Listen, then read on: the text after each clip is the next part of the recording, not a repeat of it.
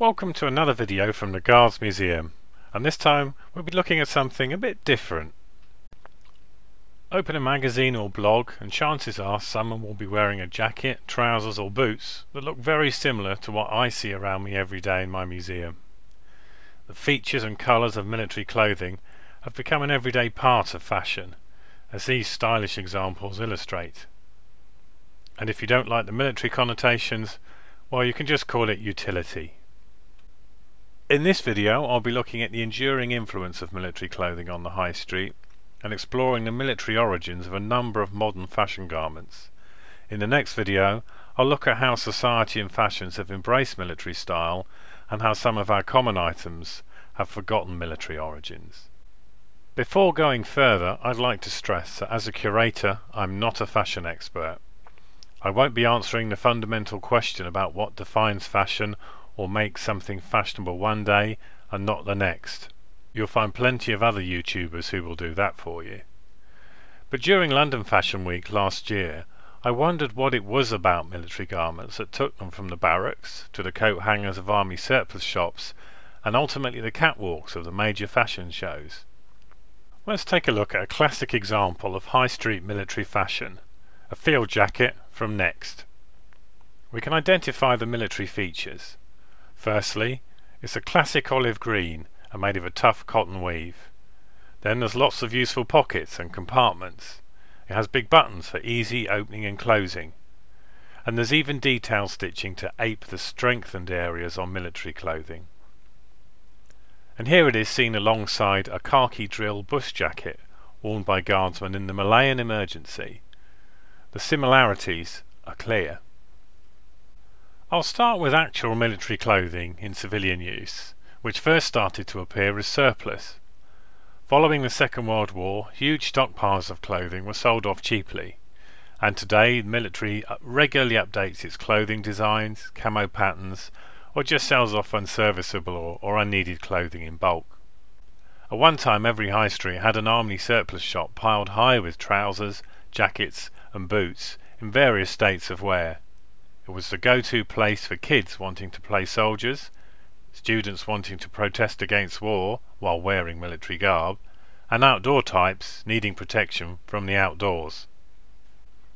It's cheap, hard-wearing, and often serves a specific function, such as being waterproof, windproof, or having lots of pockets to carry things in. Farmers need warm clothing, the builders want pockets for their tools, and festival goers need to stay dry, especially during a British summer. Surplus also came from gentlemen's outfitters such as Mossbros, who provided uniforms to the military, and Silverman's, a large uniform store that opened in 1948. Some surplus shops, such as the now closed Lawrence Corner in Euston, gained a cult following and were a favourite of film wardrobe departments, including the first Star Wars film. It was also there that designers found the musicians' tunics that inspired the Beatles' Sgt. Pepper uniforms. Modern military fashion crazes were inspired when military clothing suppliers sought to expand their market into civilians. Burberry had a lightweight waterproof overcoat which they marketed under various names, but was soon known by its nickname, a trench coat. The British Army was looking for an overcoat to replace the rubberized coats and traditional greatcoats in use at the time. The problem with the rubberized products was their weight and stiffness, while the classic wool greatcoat was too heavy when wet, and with mud clinging to it was a real hindrance to movement. Soldiers in the trenches were known to have to hack off bits in desperation with their bayonets. So a new specification called for a lighter and breathable material.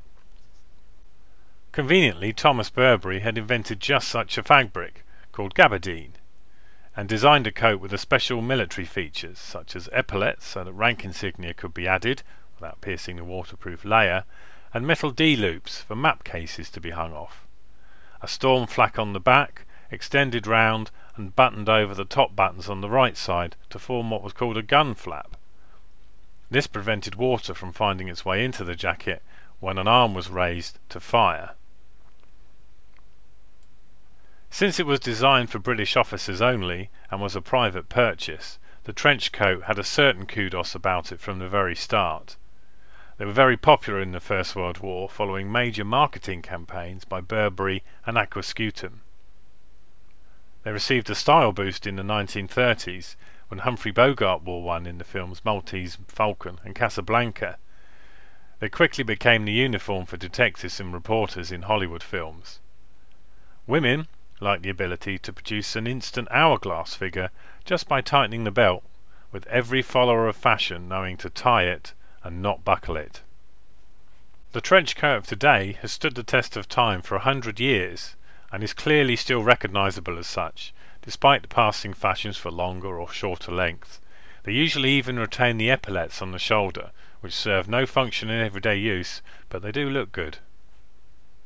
The 1950s US fishtail parka became the uniform for mods in the 1960s. Originally designed for soldiers as a warm overcoat with fur-lined hood, they were a godsend in the cold hills of Korea during the war there. When sold off, they were ideal for scooter riding or sitting in the coffee shops of Brighton alike. Perfect for protecting the mod's smart suits from the elements, and a nice blank canvas to add all sorts of badges to. The Who's Quadrophenia album cover from 1973 and the later film reaffirmed the mod trend, with Paul Weller also championing the parka. Then of course parkas made a comeback in the 90s with the Britpop boom and Oasis.